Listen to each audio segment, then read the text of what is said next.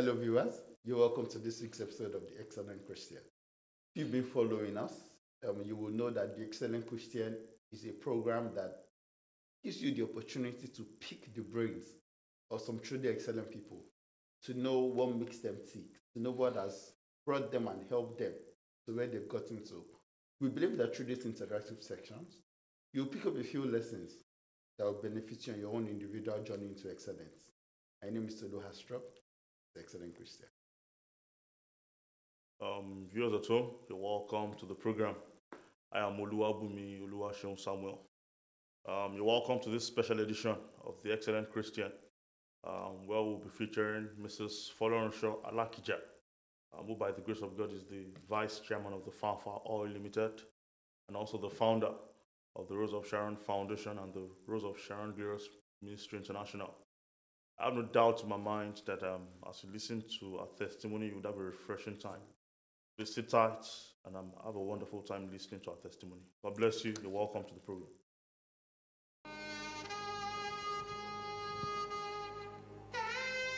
I grew up in a polygamous family, a family of 52 children to start off with, and 8 wives from a Muslim background.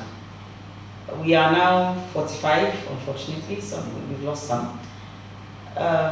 Many of my father's wives are dead. I think there are only 2 alive now.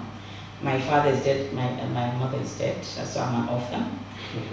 We all loved one another. The children, most especially, the wives used to, squabble, as you can imagine. And there came a time when I was 7 years old that myself and a half sister of mine were sent abroad to go and study.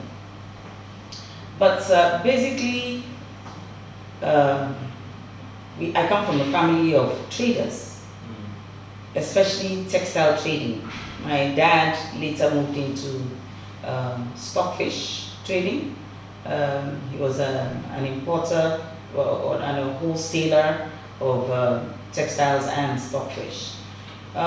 He sold to some of his wives, and it was from the textile trade that I was able to cut my teeth in learning about fabrics, textures, colors, designing of fabrics, and learning about dyes and how colors work together, and learning about merchandising, because each time that we came back from boarding house, my mom used to make sure that all her children went to her store to help out, especially the 2 girls.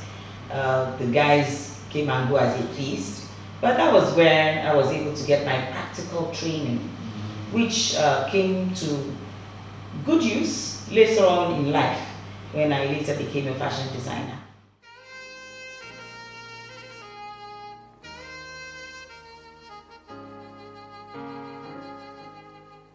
It wasn't in my heart to study the secretarial administration.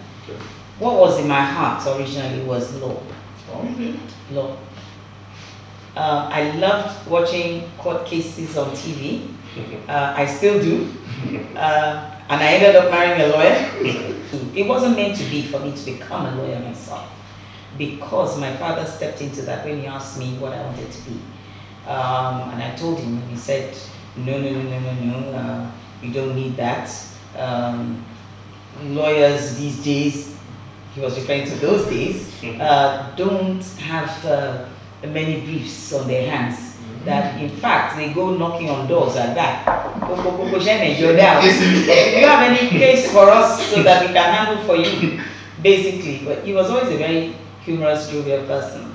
But he wasn't joking.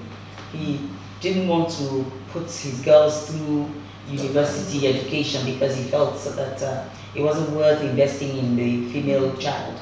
He preferred to invest in the male children, because those are the ones that would carry on the extension of his name into the generations to come. He felt that, oh gosh, when girls get married, of course, that's the end of, how far his name gets to. So it was with that at the background of his mind. He turned down my proposal, and he said, no, why don't you go back to England and study the secretarial course? So I did. But later on in life, I found out that God was actually using him to chart the course of my destiny. So I give glory to God. I did study the secretarial course. I came back, and I started work as an executive secretary.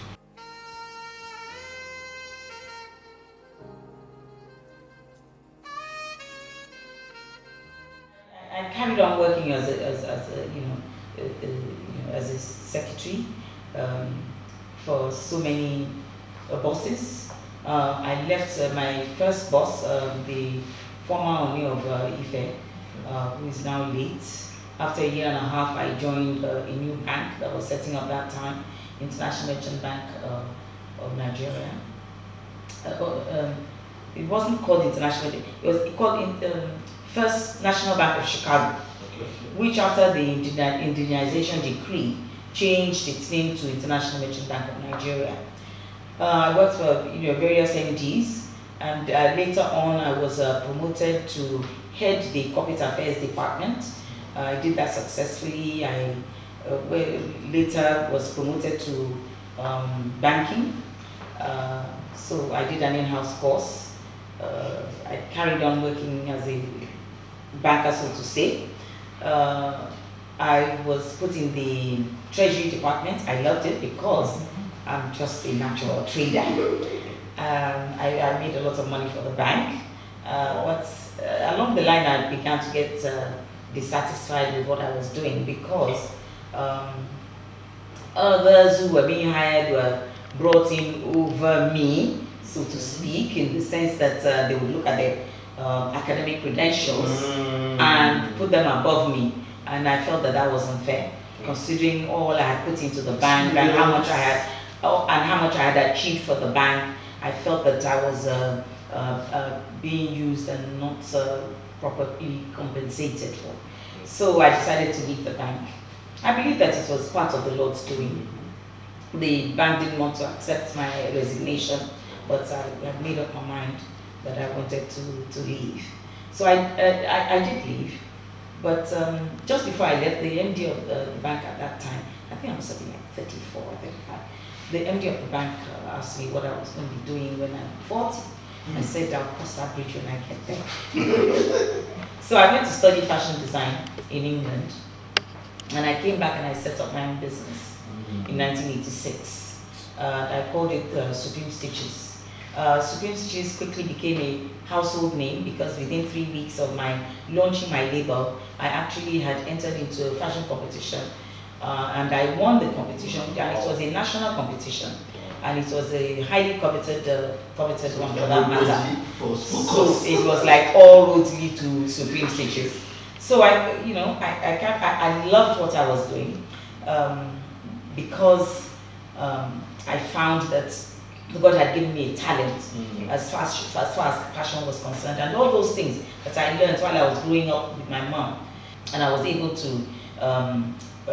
use them to build my business, and also all the things that I had learned and picked up and actually experienced and worked on and worked with while I was in the bank. I put it in to run my own business, all my administrative skills. So it helped me to build my company. So I became, famous. I won't say rich. I wish I was rich as a result.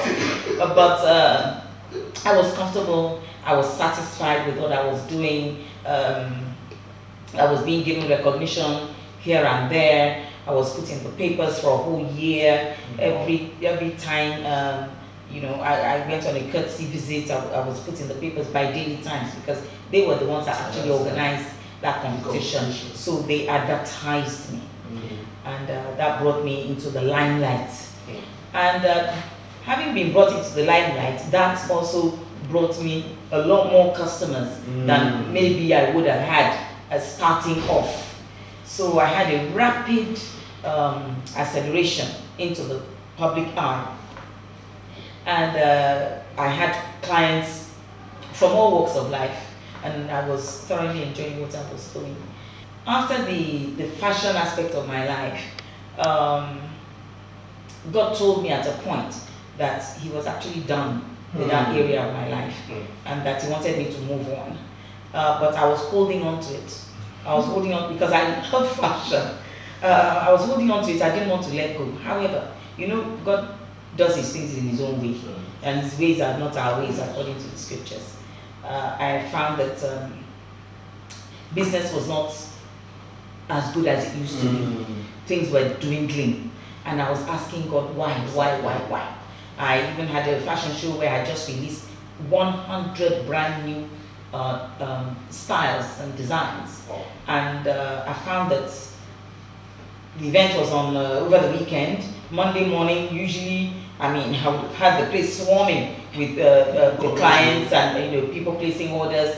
Nothing. The door was tightly closed, and I was wondering, and I was asking questions, and God was just not, coming forth, and I knew that there was a spiritual problem, and I started going to ask friends, and people would talk about Jesus. Oh, I've been on their lips. I wasn't paying much attention, and then I decided to move my line of business to something that would give me more time to be able to do other things. So I went into monogramming. Okay. And after monogramming, people started asking for other things related to screen printing, souvenirs and all of that. So I started going to China to bring in souvenirs as well. So I was doing all of that under one umbrella of my business that had now changed from Supreme Stitches, to Rose of Sharon. God had told me through a man of God that I needed to change the name of the business to Rose of Sharon, fashion. And I didn't do that for a whole year until I received it myself.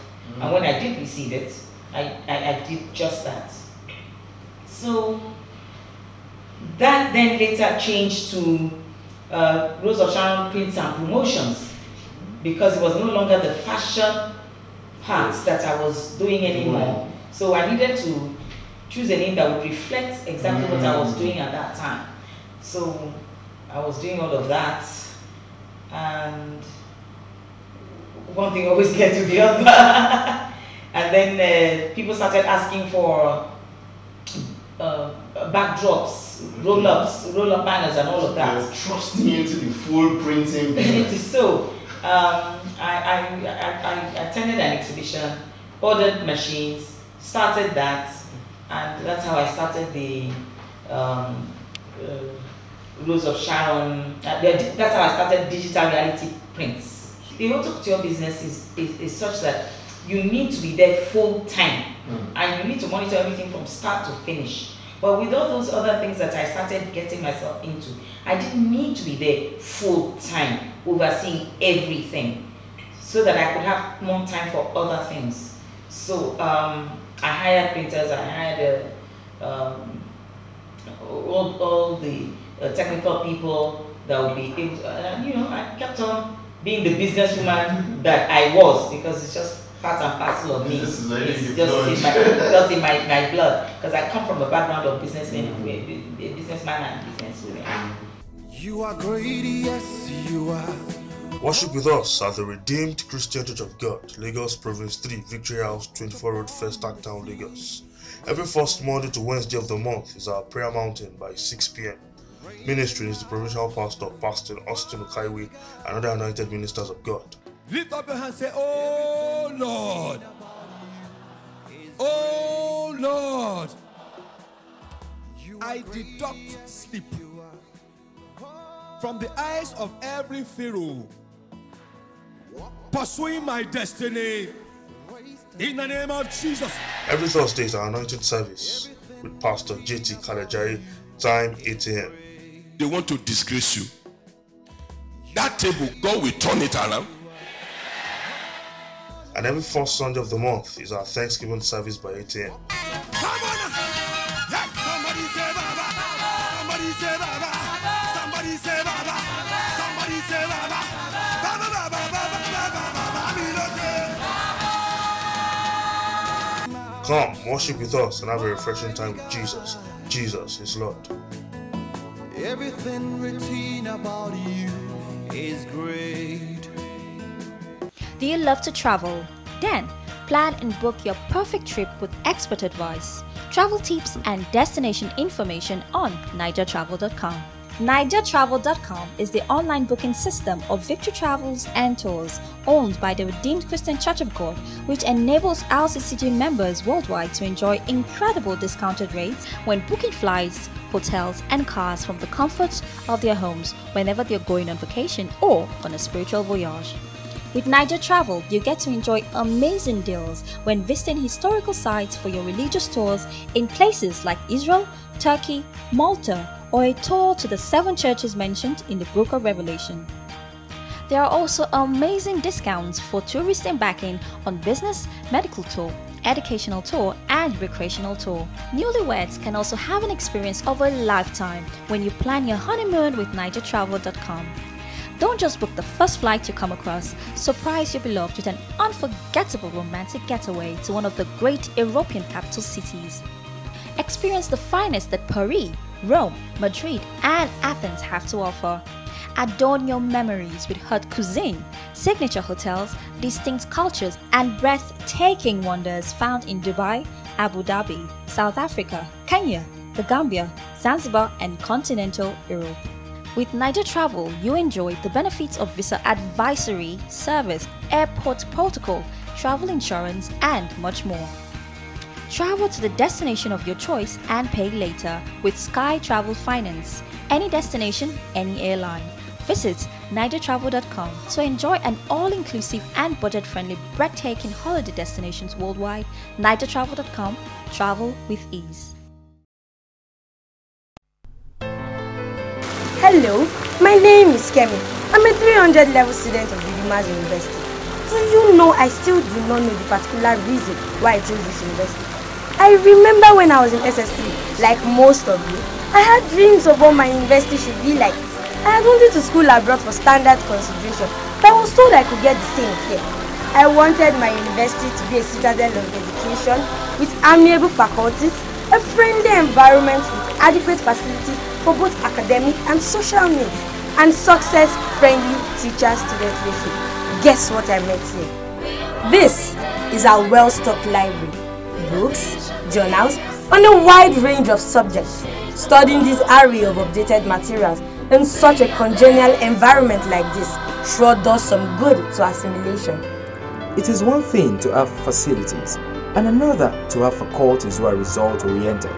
It was in this laboratory a renowned science professor and scholars curtailed Ebola. Yes, say I said so. We are a leading research institution. Ours can easily pass for a 5-star cafeteria. Good meals prepared and served with cautious hands here. Nourish our minds. This is my room. It is en suite. We are only 2. I think we have the best in-campus student accommodation in Nigeria. Hale and happy. This is where I come from medical rejuvenation. We engage in sporting activities, and our Department of Theatre and Film Studies will stop at nothing to provide us with quality performances. Lastly, I needed a place where I can receive spiritual guidance and counseling. As a Christian, where else can I find that other than the university founded by the Redeemer himself?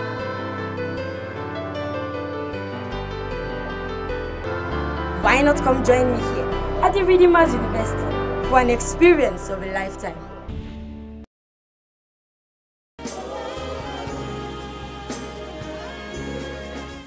I remember that I bumped into a friend of mine on board an aircraft one day, and she had said to me that when we get back to Nigeria, there's something I want to send to you if I still need to send it to you. I've already sent it to somebody, but I'll let you know. Okay, we got back to Nigeria, and she did get back to me, and she said, please, there's an American company that would like to buy crude. I wonder whether you might be able to try and help them to buy crude. And I said, okay, I'll try. And I went to visit a friend of mine, and got an appointment to see the Minister for Petroleum. And the Minister for Petroleum actually discouraged me. He said that there wasn't much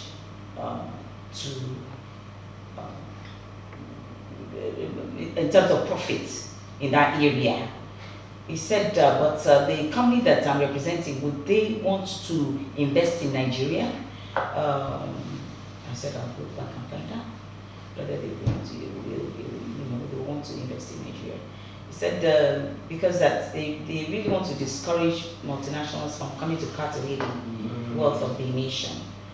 So if they want to invest in Nigeria, then they can begin to talk to them. But otherwise, he would not advise that, they come and carry on lifting our crude, and that there isn't much profit in it anyway. So I took the report back, and my friend said, okay, she'll find out. She did find out. They said no, they weren't interested. So it was bye-bye. And then I felt that since I had gotten a foot in the door, that why should I get that door closed?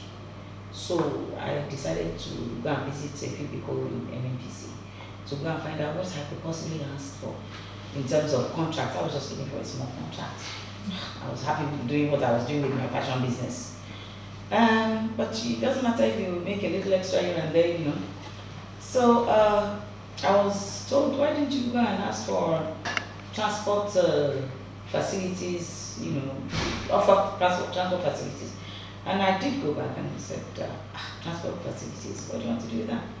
By the time we connect all the pipelines, we're going to do away with those trucks and all of that. You're not going to need it. Okay. Then I went back again. I went back and I offered catering services because on the high seas there are ships and people have to eat.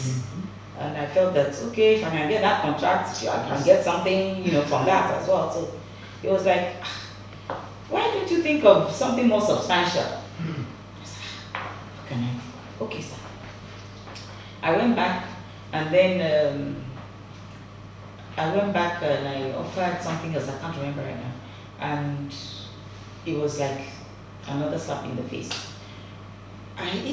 Ordinarily, someone else, not being the kind of person that I am, would have been discouraged and not bothered. Because he then said, we want to encourage Nigerians to begin to explore and exploit our own resources in Nigeria. So why don't you look into exploration and production? I was like, oh, okay. I know. Don't call us, we'll call you. When they tell you things like that you can't reach, something you can't reach. So it was like, okay, bye-bye. So I left. And then I told my friend that this is what I heard. And, I didn't let her know that I was crying. I cried. My husband, petted me and said, after all, we're not, we are comfortable. We're not downtrodden. So what's all this crying about and all of that? And then I sat down and I thought about it. That why would I want to give up? Why don't I go and give it a try? Who are those that are in that industry who do exploration? They didn't come from heaven. They came from the same earth. And I went and looked into their backgrounds, and it was like none of them, well, most of them didn't have anything to do with the oil industry. You understand me? So I said, if they can do it, why can't I? So I decided that I was going to do my homework. So that's how I decided that I was not going to take no for an answer. I was going to do my homework. I was going to give it my all, everything that it takes. I looked for technical partners. I got all my papers together. I put in my application, but that was just the beginning. I wrote 3 applications, and from start to finish, it took 3 years to eventually be able to get the oil license. But in between trying to get that oil license, I found Jesus. Because it got to a point where other people would have given up. That, you know what, it's not worth it. But I said to myself, what am I going to lose? All I can do is to carry on trying. Worst case scenario, They'll say no. they'll say no. But supposing it happens, then all the efforts that I've made won't be in vain. So I carried on at it. Oil ministers came and went. On one occasion, after about 2 years, I got a reply saying, your application is receiving attention. I cried my eyes out after 2 years. I cried my eyes out again. In between all of that, I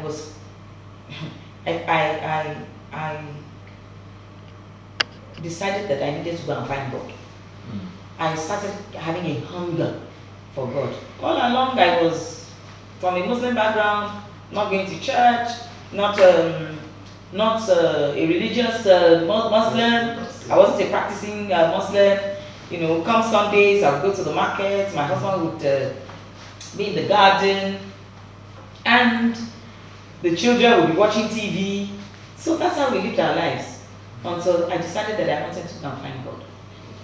And I had this yearning, and the yearning was going and was going. I picked up the Bible. I started reading it. At one time, I got to the portion that talked about entering into covenant with God and giving one's life to Christ. I gave my life to Christ. I don't remember the dates, don't ask me. And I gave my life to Christ. I entered into that covenant with him. And I said if he would bless me, that I would work for him all the days of my life.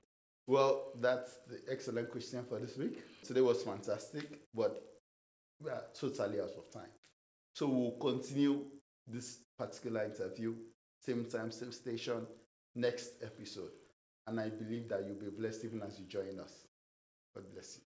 Yeah, thank you so much for watching. See you next week for the concluding episode.